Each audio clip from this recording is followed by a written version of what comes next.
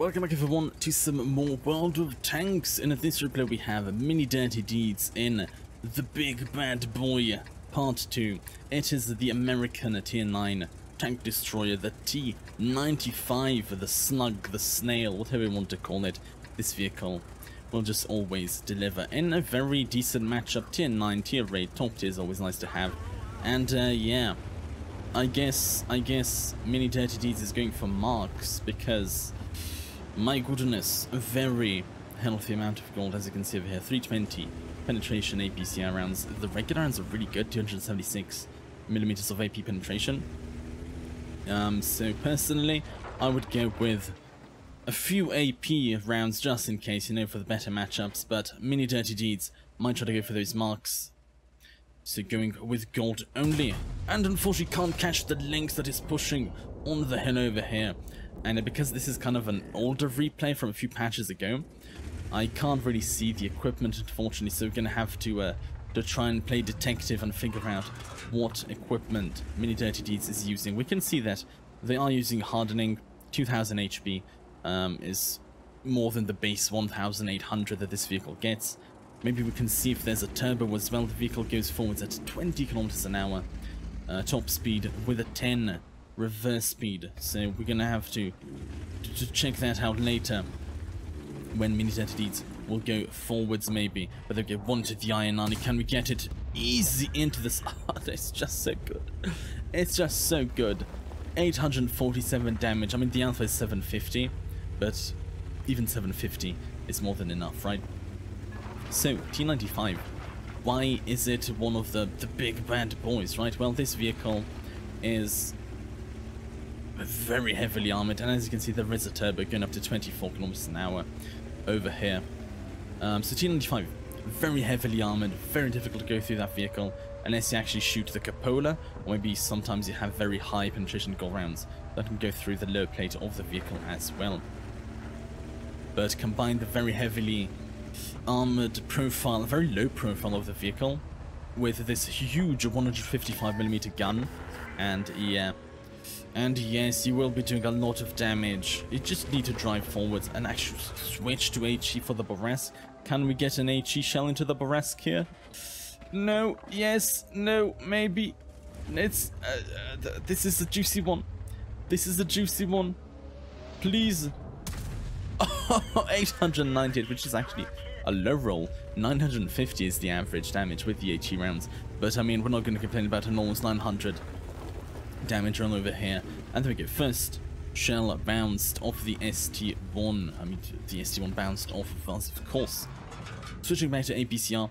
See if we can catch the ST1 over there, the Tier 9 Russian heavy tank. Anyway, I should go back to what makes the T95 special, right? Big gun, big boy armor. Unfortunately, the ST1 actually goes through with a heat round, I guess, either hitting the cupola or the low plate. Like I said earlier, they're getting to the side of the IS-3, finishing with 609 damage over here.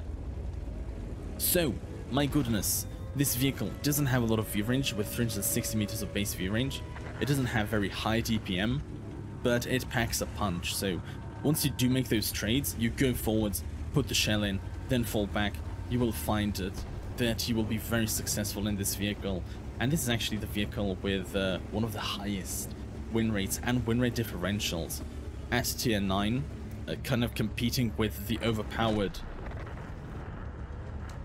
Tier 9 premium tanks, the Concept 1B and the Kampanzer 50, trying to catch the Tortoise, another very heavily armored. I mean, you can get watch part 1 right about the big bad boys, which is about the Tortoise.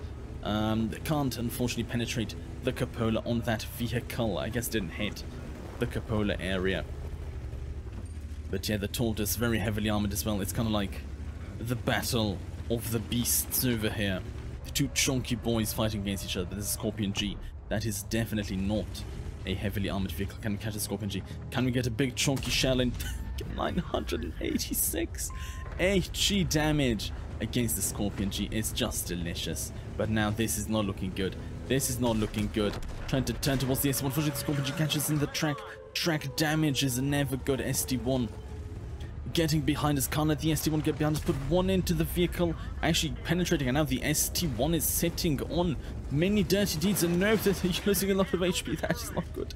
And the Scorpion, she's pushing forwards. Luckily, the Shaffitter forward with the save. Amazing support by the Tier 9 French medium tank, which is now unfortunately getting overwhelmed by French light tanks. My goodness, what is happening over here?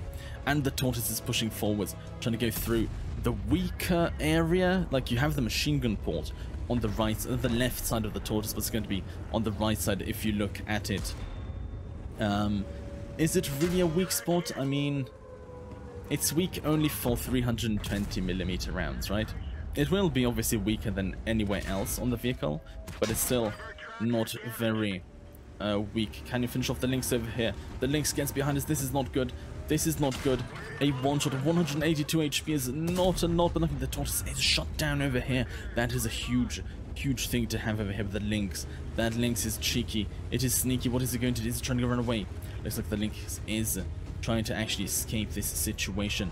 Can Mini Dirty Deeds catch the Lynx? There we go, into the Lynx, finishing off the very cheeky Tier 8 French wheeled light tank. My goodness, it's only Mini Dirty Deeds and one CC Mark II, which is one of the best Tier 9 vehicles as well. Like, it could have been added to the big bad boys, you know, but not this time.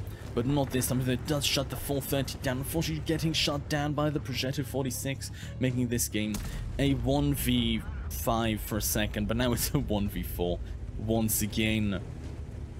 Okay, Mini Dirty Deeds, 182 HP against 4 enemy vehicles. So they actually have 2 autoloaders, 1 auto reloader, and the Panzer can finish off this even 90. Can't miss this one. There we go, actually wrecking the tiny French light tank, but the Progetto getting behind us. Luckily, the Progetto flips his vehicle. Oh no. Oh no, we need to watch out though. There is an auto flip mechanic. That means that if you wait 15 seconds, the Progetto will be able to flip themselves back up and shoot Mini Dirty Deeds into the side. Luckily, Mini Dirty Deeds knows about this mechanic and goes to shut down the Progetto 46. Okay, Panzer going all in. Panzer is not a one-shot, unfortunately, 975 HP. Need to watch out, it can't get penned over here. Okay, going for an HE switch. Trying to go for the one-shot into the backside of the Panzer. Is this a big brain play? It is, but the game says no. The game just said no. Not high rolling for slightly like we needed, but actually low rolling, unfortunately, against the Panzer over there. That was actually a really good decision by Mini Dirty Deeds. Can we catch the Panzer over there? Trying to go for the blind. Unfortunately, that misses, and the 40T gets behind us.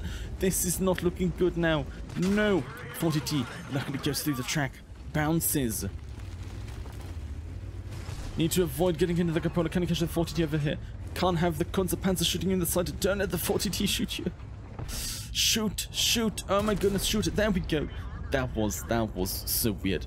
And the Panzer bounces off the side. There's a chance, but the Panzer still has one more shell before we can reload ours. Is Mini Dirty Deeds good? Okay, Panzer actually shot the wall in front of them, and now it's a 1v1. My goodness, that 40T almost got us there, and the everyone basically almost got Mini Dirty Deeds over here. But now from a 1v5 into a 1v1, what is Mini Dirty Deeds going to do over here against a one-shot Panzer? There he is. There's the Panzer trying to shoot the Panzer, missing the Panzer. That means the Panzer can actually shoot us over here. But for some reason, the Panzer is not going forwards. Okay, this is interesting. Where is he gonna come from next?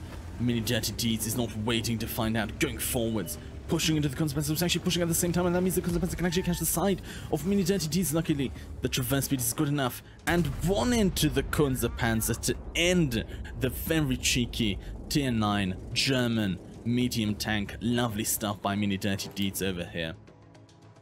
It was just like, just look at the graveyard. Just look at the graveyard that was created over there. So many vehicles destroyed in this area. Progetto, 40T, Panzer, Scorpion, Lynx, ST1, the Borask, the IS-3, the even... That's just crazy stuff by Mini Dirty Deeds in a crazy vehicle. Like I said, those very heavily armored vehicles are just so good. They're just so powerful, and there is a reason, you know, why they actually have the highest win rates inside the game, because they basically give your team kind of like another heavy tank. And if you've seen one of the streams, I always say that the top tier heavy is probably the most important vehicle in this game at the moment, because they're just so versatile these days. They can block damage, they can do damage, they can hold flanks, they can push through flanks, and that is something that a lot of the other vehicle classes can't really do as effectively. So when you basically have an extra heavy tank to help push through a flank, it's just going to help you win a lot of games.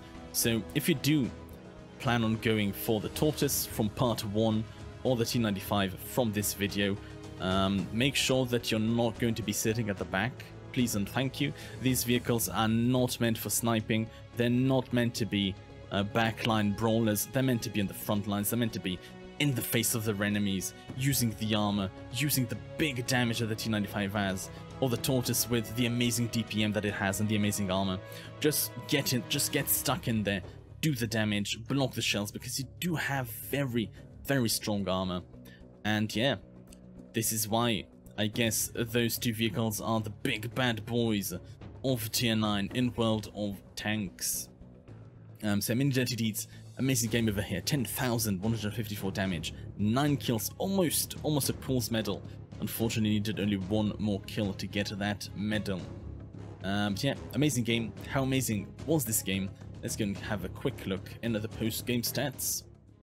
There we go. Ace Tanker, obviously for the 1,956 base experience and a bunch of ribbons. The Radley Walters medal for destroying 8 or 9 vehicles, 9 in this case.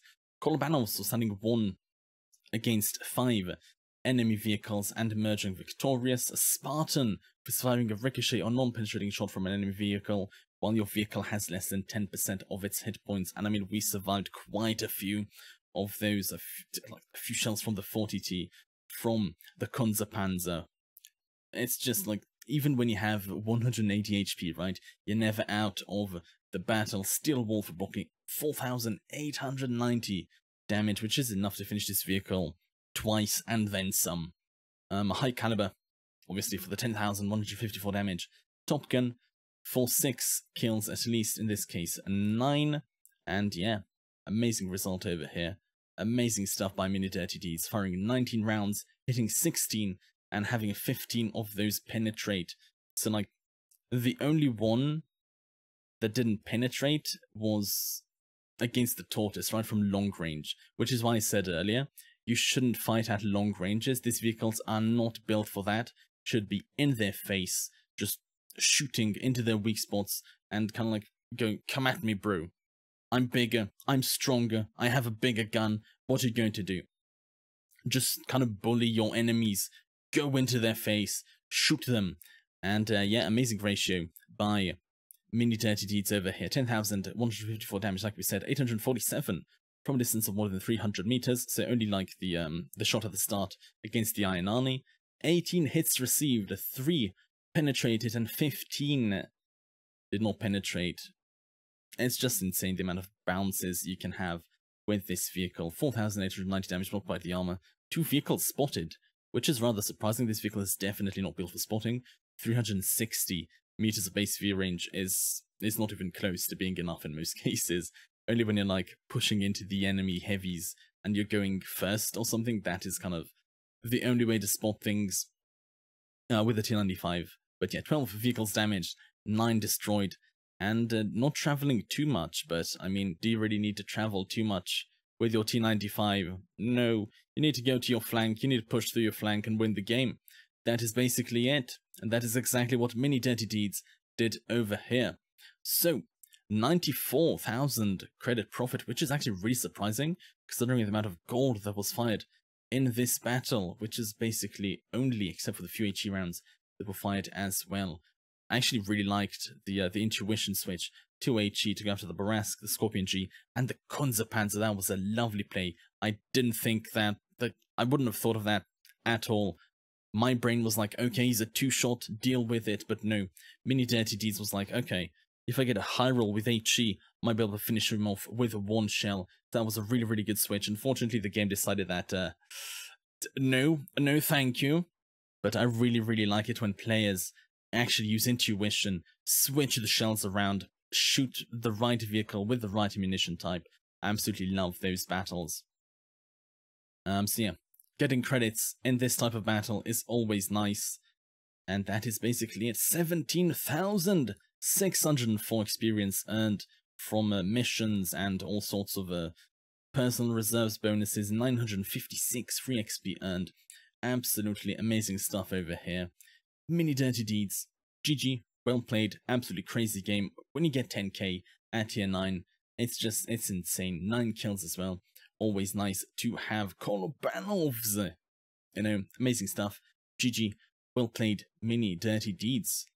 But yeah, this is it for this video. Let me know in the comments down below, what do you think of the T95? Do you like the T95? Dislike the T95? I think it's too good. Not good enough. Good as is, right? Maybe doesn't need any attention at the moment. But also let me know, what do you think of kind of videos that are split, part 1, part 2? If you enjoy those, let me know in the comments down below, and I will try to make more of those. But yeah, this is it for this video. Thank you so much everyone for watching. You're awesome, stay safe, and hopefully I will see you all in the next video. Ta-ta, people, have a good one.